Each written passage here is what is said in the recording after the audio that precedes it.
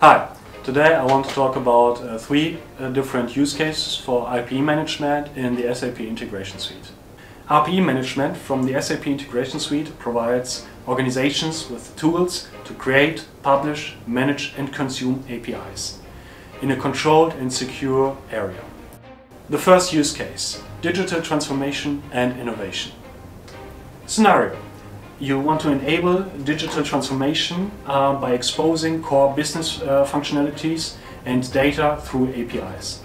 The use case, your organization, your company can use API management to expose their service, data and business process as APIs.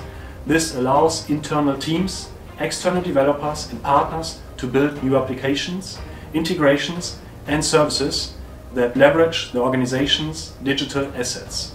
This fosters innovation, accelerates development cycles and supports the creation of a digital ecosystem around your company.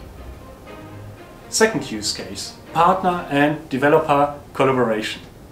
The scenario, you want to focus on the collaboration with external partners and developers by providing controlled access to APIs. The use case, API management, allows your company to create APIs specifically for external consumption.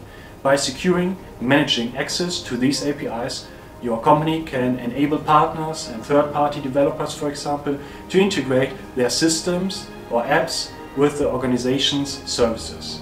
This can lead to the creation of a new business, partnership, or expand services offerings and increased revenue opportunities. Third scenario. Internal integration and microservices architecture. The scenario, you want to support internal integration efforts and implementing a microservice architecture. The use case within an organization, API management can play a crucial role in establishing a microservices architecture by facilitating communication between microservices through well-defined APIs.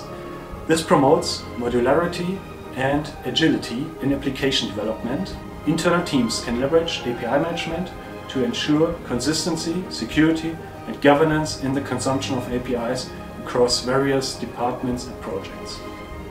These are only three of many possible use cases for the API management in the SAP Integration Suite. I hope you got a first insight, have fun during development and see you next time. Bye!